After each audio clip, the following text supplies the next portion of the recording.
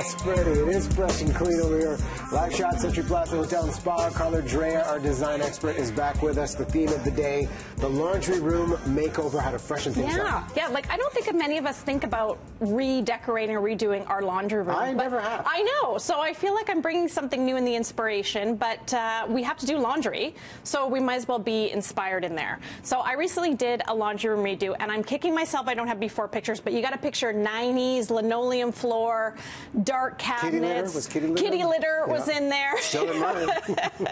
And now we did a few tricks and tips to make it into a space you actually might want to do laundry. Okay, Viv, let's bring up the first two photos and tell us what you did here. So that is the first photo you can see, and so this was actually a very narrow laundry room. Again, it was dark, dated. We changed out the tile, we updated, freshened the cabinets, and then we added some accessories to it. So wanted to show you here, like, just some ideas. That's the other side of the laundry room. So what we did too is double duty. So a lot of times, you know, we don't have a laundry room and a mud room. Yeah. We were going to do built-ins, but built-ins can be expensive and they take up a lot of space. So just some ideas. If you were going to do a reno, I'll show you some ideas. And then if you don't want to do a reno but just decorate a little bit, I've got you covered there too. Okay. Okay. So like if you're going to do a reno, have some fun with materials. Like this is a current tile I'm actually doing a laundry room in.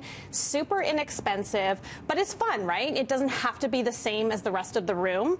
And then subway tile. I've talked about subway tile before. Cheap, cheerful. What I did in that space was took the subway tile all the way up to the ceiling, which just adds a more dramatic effect, you know, with a cheaper tile. And we removed upper cabinets. So if you can remove upper cabinets, you know, we don't need that much storage in a laundry room. Where do you put the stuff if you're taking the cabinets off? Where do you put what stuff? Oh, well, you put it in the baskets. Baskets You down low. put it in the baskets, yeah.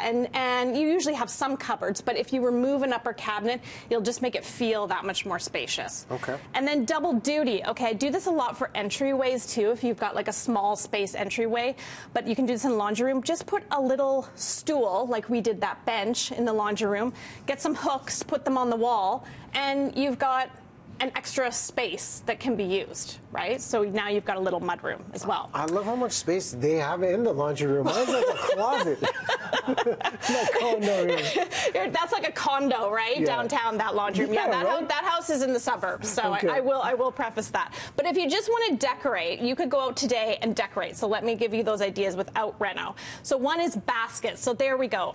Like, I love adding baskets anywhere, but in a laundry room, it just looks so good, and it actually is practical. Like, you can see we took out the upper cabinets, but the homeowner said she doesn't feel like she has less storage space because she just uses the baskets and put things in them.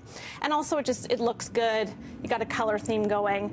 The next is bold art and bold rugs. So this is kind of my design tip. You can see here we've got art and we've got a bold rug in the laundry room, which you may not think of putting art or rugs in your laundry room, but I'm going to really inspire you to do that. And the reason is, too, if you don't like the finishes of your space, this is a great way to camouflage it. Like, you put a big, bold piece of art like this, and nobody sees the ugly tile behind it, right? They're just looking at this.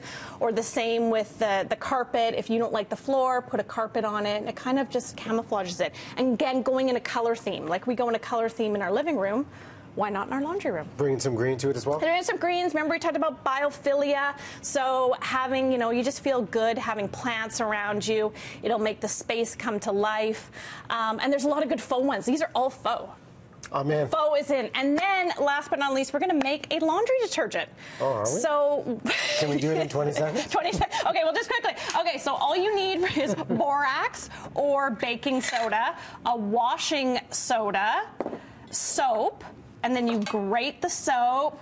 See, there you go, action shot, grating the soap in there, and some essential oil. And you've got an all-natural laundry detergent. And put it in a nice canister, too. So you don't put it in these ugly boxes, put it in a nice canister. Everything's got a place. Yes, okay. And that's why it smells so fresh. HomeSense gift card up for grabs thanks to Karla. Email us contests at btvancouver.ca right now, and you could win subject line HomeSense. How much is it? $250. Sweet. You could get all this. Nice. Yeah. Okay. Yeah. Even make your own. And make your own. I bought the soap there, too. Oh, look at that. Listen, Russell Kate, one final look at weather. It's coming your way. Stay tuned.